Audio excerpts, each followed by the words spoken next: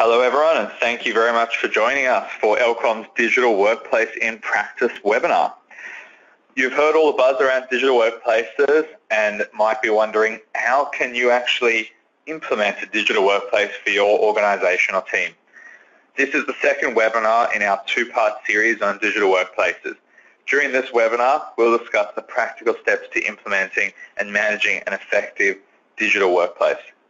During the webinar, we'll learn how to implement a digital workplace, some of the features and functionality, as well as how to actually increase the engagement of your digital workplace. My name is Josh Anstey. I am the Customer Solutions Director at Elcom and your presenter for today's webinar. We love joining in the conversation on social media, so please send us a tweet, or you can connect with us on Facebook or LinkedIn, as you can see there on the screen.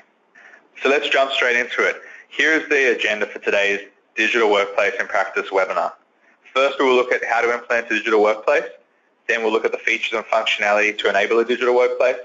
And we'll wrap that up with looking at how we can actually increase engagement with our digital workplace. I just want to touch on the key benefits we covered around digital workplaces. And the first is increased collaboration, improving innovation throughout the organization and encouraging innovation throughout the organization, improving communication, connecting people with information, and also, as a result of that, connected employees throughout the organization. So what is a digital workplace? A digital workplace is really an environment that enables your workplace and your workforce to achieve business objectives via a set of tools and technologies that cater for a range of needs for different situations governed by various policies. There are so many elements that make up a digital workplace.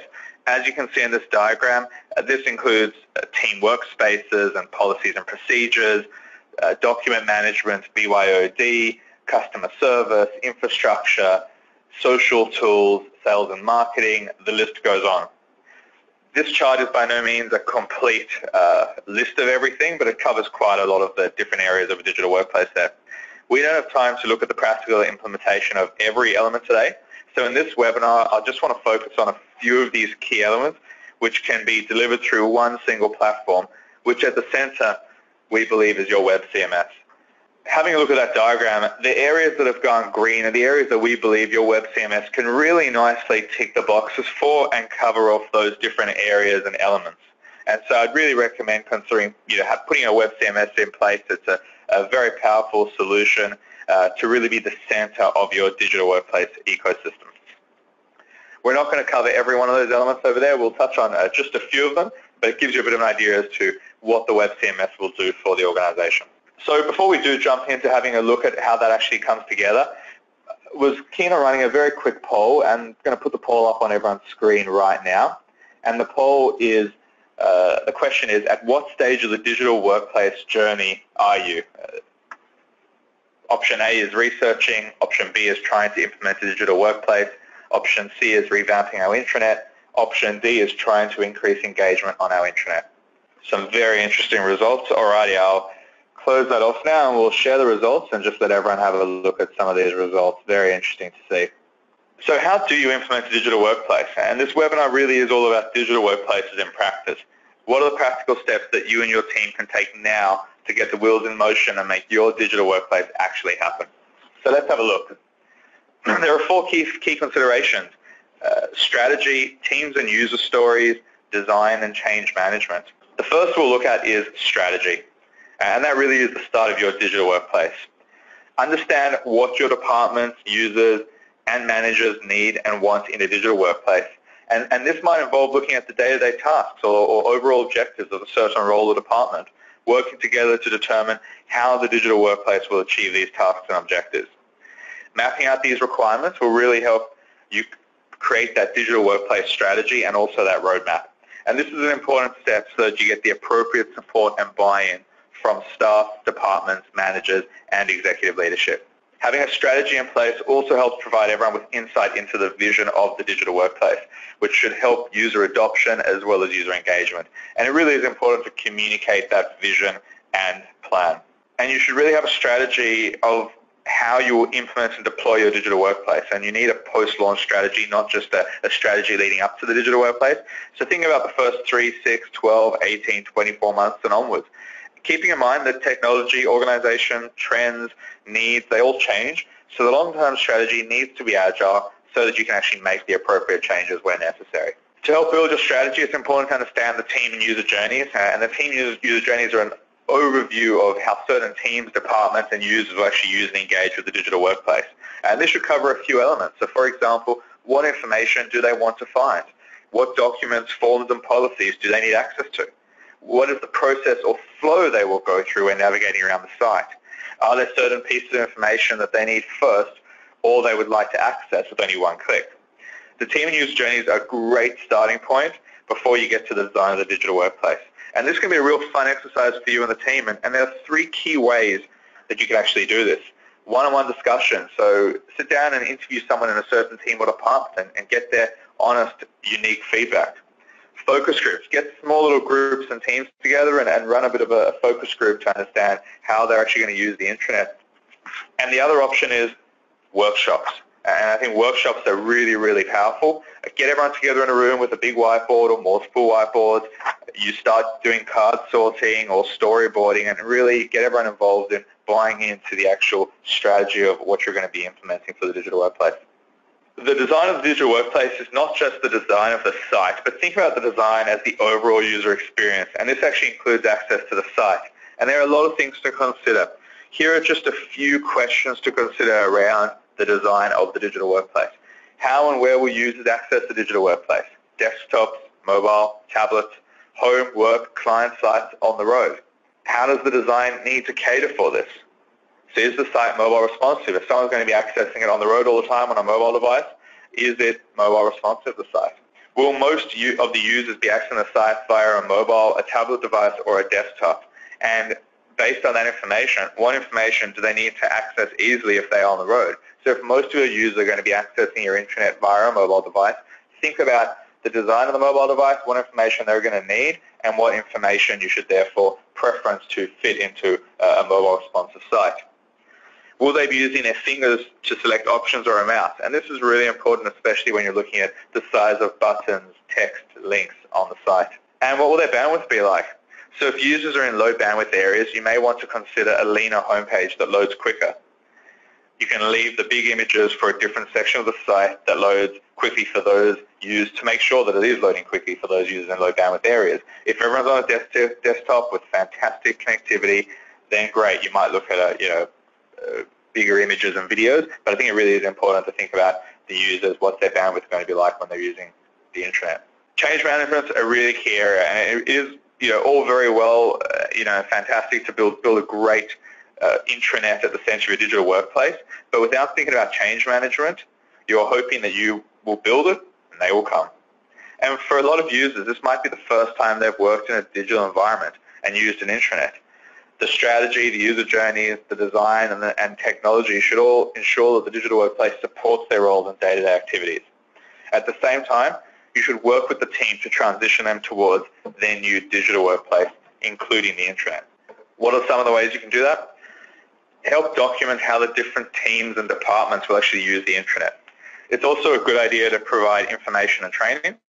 And we would recommend that you have champions in each of the teams or departments and regularly check in with them to see how they're going, how their team or department's going. Their feedback's really important to help you continuously improve the intranet. Remember, your intranet is constantly evolving, so once you launch it, then the work actually starts. So having a strong change management plan in place will help user adoption, collaboration, and put you on the right path to success. So what can you do to help enable the digital workplace? Let's have a look at some of the features and functionality that you can use. We're going to have a very quick look at these 7 key features and functionality: social collaboration, document management, search, forms, workflow, mobile, corporate directory. So social collaboration, why would you add social collaboration to your intranet? Really, social collaboration and team workspaces are very powerful and engaging tools to actually add. And they're very simple and easy for you to do it if you're wondering how. A social stream can be added to a page that users can provide their feedback and thoughts on that specific area or topic. For example, you could set up a marketing area and the marketing team can share information, they can communicate, they can collaborate, they can share documents around certain topics or projects or campaigns. And there are many benefits to adding a social collaboration space to your intranet, including providing team members with a voice and a way to contribute to a project or the organization.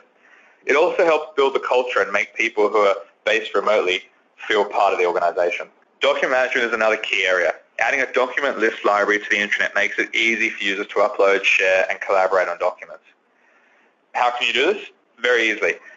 A document list module can be added to any page of an intranet, and it can bring in documents from different areas depending on the preferences and security permissions. For example, the HR section of the intranet could have a document list showing a range of HR documents, policies, and procedures. If you have a long list of documents, you can add filters or searches to improve the user experience and help the user get the information they need as quickly as possible. There are many benefits. Really one of the key benefits is that it provides a central document repository that's easy to access. It also removes that reliance on that file share, which is difficult to access if you're out and about and on the road. Search is another really important element. Why, you might be asking? Search really helps deliver the information your workforce needs in a quick and concise way. We are all so used to going straight to the search bar to look for something. Your search can be implemented to index content as well as documents on the intranet. A powerful search should also include best bets as well as federated search. For those that don't know what federated search is a functionality that lets you point the search at another content repository, such as a file share or another site, and bring that information into your site in the search results. And we all know the benefits of search, and one of the real big benefits there is that users can very quickly and easily find the information that they're actually looking for. We all love forms, don't we? And forms are really key elements of that intranet and as part of that digital workplace. One of the key reasons is that there are so many things you're doing in the business that are paper-based or manual, and you could easily improve those if you actually had an online form. It should be really easy for you to add an online form if you're wondering how can you do it. Start from the basics and think about the business processes you have at the moment. How many of them are manual or paper-based? Do you have to print out a form, fill it out with a pen, then scan it and email it to someone else, or do you have to walk over to someone else's desk and place that piece of paper on their desk? All these manual processes can be automated through online forms. There are so many online forms an organization can have, and every organization is different.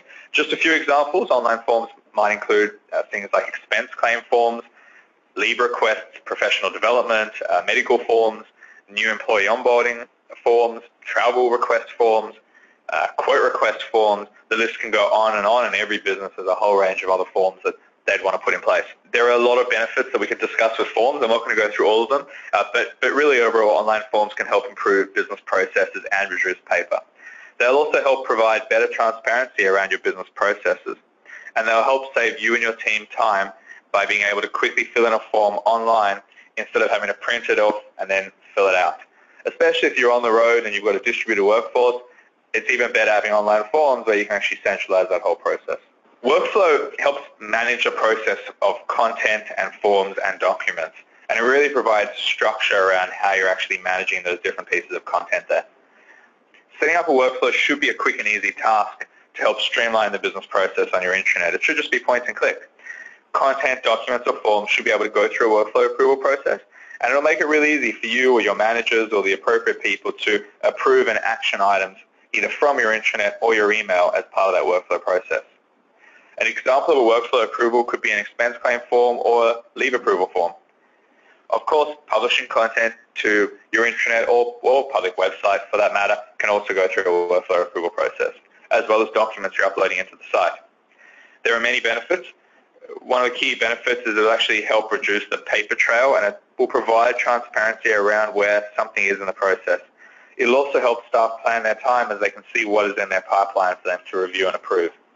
How many times do you get that question from someone asking, have you had a chance to look at the form they submitted and they've put on your desk or they emailed through to you? This way they can jump in, see where it is in the process. It helps reduce those additional calls and emails. We've discussed mobile access a little bit, and it really is a key point to the digital workplace, is making sure it is mobile friendly and mobile accessible. This really means that your intranet needs to be mobile responsive so that your team can access the intranet on the go, and it's really going to help them improve their engagement, their activity, and their productivity. Corporate directories are fantastic, one of my favorites, and as I like to say, if you want to know who's who in the zoo, that's what your corporate directory is for, trying to find different people in the organization. How can you implement them? Quite easily. The corporate directory can integrate to your Active Directory, and it can bring in all user information and details. You can also set up the corporate directory and let users update their details directly into the corporate directory, especially if your Active Directory is not in a great state or not completely set up or up to date. You can let users update their information directly into the intranet as part of the corporate directory. And you can really make it easy for users to set it up so they can then search and filter based on different criteria. For example, the department someone might be in or their location. It's also helpful to have a general search for the corporate directory so that if you met Sally the other day and you can't remember Sally's last name or their department, you can just type their name in and it'll show you all the results and you can go find the person you met the other day. Many, many benefits of a corporate directory. And really a corporate directory means that users can come to the intranet to find out information about their colleagues.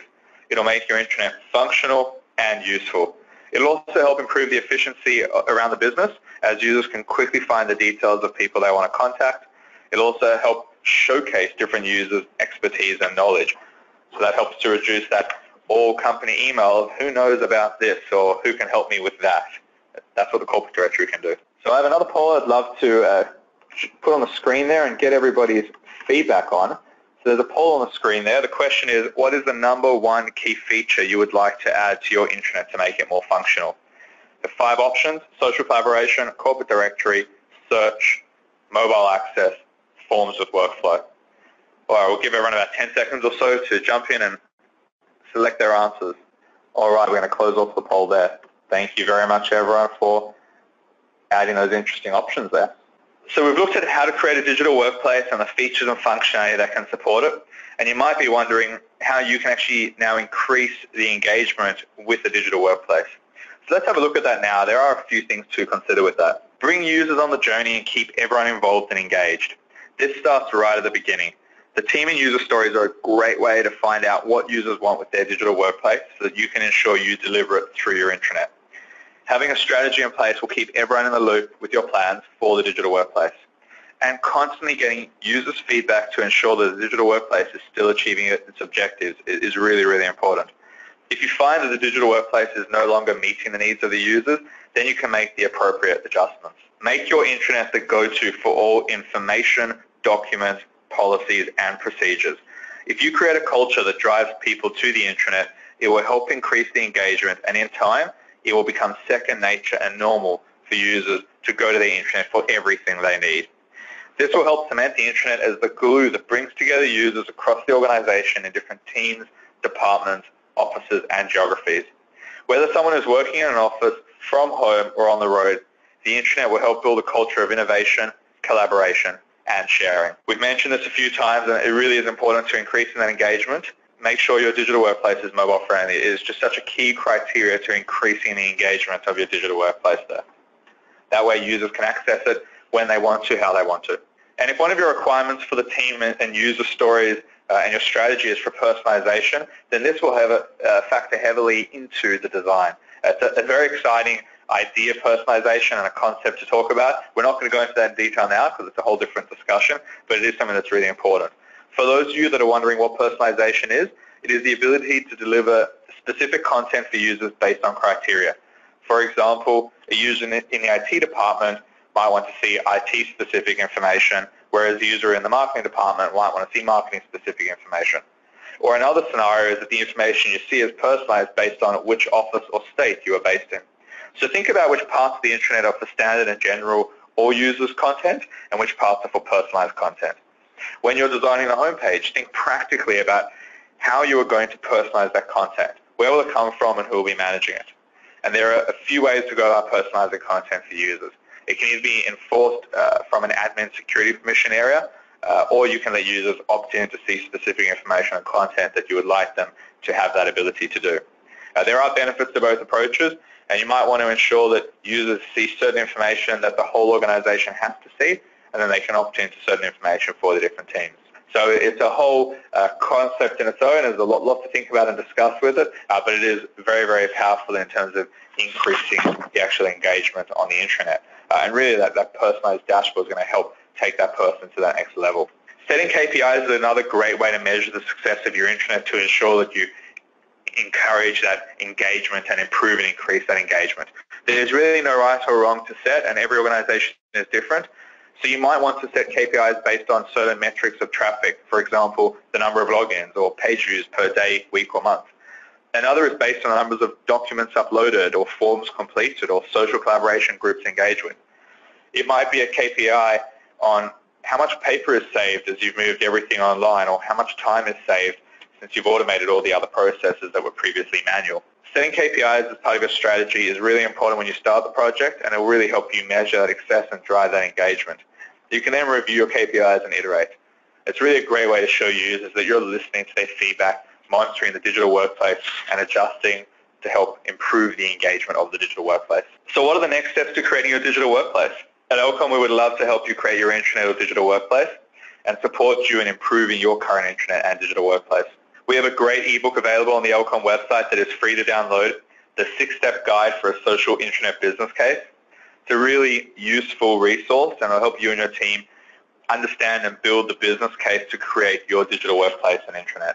You can download that on our website, www.elcomcms.com, elcomcms.com. I hope you found the information provided today interesting, useful, and beneficial. Before we do get into the questions and answers, I did want to give a quick overview of Elcom and Elcom CMS.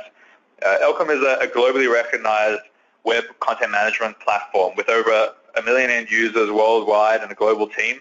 We collaborate with mid to enterprise organizations to assist them achieve their corporate objectives by delivering powerfully simple web solutions and customer experiences. Elcom CMS powers digital workplaces, intranets, websites, portals, mobile, social, and e-learning sites. With over 100 base features out of the box, Elcom CMS makes it easy for you to quickly and cost-effectively deploy solutions to support collaboration across your organization. The contact details are on the screen there. Feel free to contact us with any other questions you have. We do have a few questions that have come through, and we've got time for 1 or 2 questions, and any other questions that have come through, we'll contact you directly and answer those questions for you. So we'll jump straight into them. The first question here, what roles and departments should be present during a user journey workshop? That's a really great question. It's really best to have a representative from each of your departments and people from different levels of the organization present at those user journey workshops. It'll really ensure you get a better cross-section of the organization. So you don't want to run the workshop and just have only the marketing team or only the IT team or only the management team. You really want to have a complete cross-section of the organization, someone from each of the teams and departments and a representative from each of them, and then also different levels in I guess, the hierarchy as well. Some more junior members and some more senior executives and everyone in between. That way you really get an understanding of how everyone in the organization will use the digital workplace. You can also make sure that people come to those workshops a little bit planned and prepared, and maybe you give them a bit of a worksheet to discuss with their team members prior to actually attending the workshop. Look through the other questions here. Another question, our organization won't be able to use so many features in one go. How do you suggest we approach this? That's definitely a common question and something that is quite easy to address. From a personal perspective, I guess, at Elcom, we have built Elcom CMS to be a module platform so that you can add on additional modules in the future as required. So if the organization doesn't have the appetite, the bandwidth, or the ability to use a certain feature, let's just say, for example, social collaboration, rather than miss out on it altogether, you can actually add it on in a future phase, for example, phase 2 or phase 3 of the project. And your web CMS should really give you the ability to turn on and off functionality depending on your requirements and your business roadmap. We're just about on time, so just answer one final question and then we'll wrap up for today. And those questions we haven't got to, we'll be in touch with everyone individually. Final question is, what is the best way to personalize the intranet? Very exciting topic, and there's a lot we can talk about. So I won't go into too much detail, but it really depends on how your organization works and how you function as a team. There is not really a right or a wrong for how to personalize the intranet. So think about it from a user's perspective. What information do they want to see? And then once you understand what information they want to see, you can work out how should we filter that information. Is it based on teams or departments or locations? The list can go on. So it really is a good idea to have an understanding of what do users want to see and use that as the baseline to personalize the intranet. You're not going to get it right first go, or maybe you do, and fantastic. It is definitely something you need to constantly work on and tweak and evolve and personalize it, get the feedback, adjust it, and then take it from there. So thank you very much, everyone, for those questions. Any other questions, feel free to contact us. The contact details are on screen there, and we'd be more than happy to help everyone with their digital workplace and their internet strategies. Thank you very much, everyone, for joining us today. Have a fantastic day.